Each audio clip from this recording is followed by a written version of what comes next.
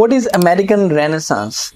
Generally, American literature is divided into 5 different ages. Just like we have British literature, we have different ages like Age of Chaucer, Age of Revival, Age of Elizabeth, Age of Pope, Age of Samuel Johnson. The same way we have American literature, which is divided into 5 different stages. Beginning with the first one, which is the colonial period. The second one is American Renaissance. The third one is naturalism and realism. Then modernist period, and then the last one is contemporary period. All the American literature is concluded in these 5 different ages. So the second age, which is the American Renaissance, which began in 1830 and the closing period is 1865.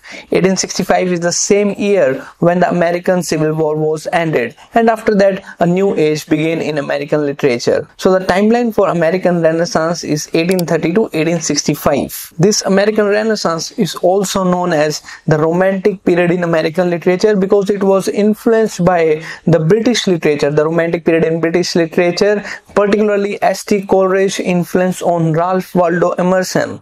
So this age is also known as Romantic period in American literature, or you can say that it is also the age of Transcendentalism, where we have the writers like Ralph Waldo Emerson, Henry David Thoreau, Bronson Alcott and Margaret Fuller. After these transcendentalist writers, we have other writers which led this American Renaissance movement in the future ahead. It includes William Cullen Bryant, Washington Irving and James Cooper. Again, we have other American writers in this American Renaissance who were experimenting with other genres, just like short stories by Edgar Allan Poe or the short stories of Nathaniel Hawthorne, Herman Melville, Harriet Beecher Stowe. In this American Renaissance, we also see the rise of American criticism, which earlier began with the Ralph Waldo Emerson, the American scholar, and then this American criticism was taken to the new level, taken to the new heights by the work of Edgar Allan Poe. The philosophy of composition by Edgar Allan Poe took the American criticism to new heights.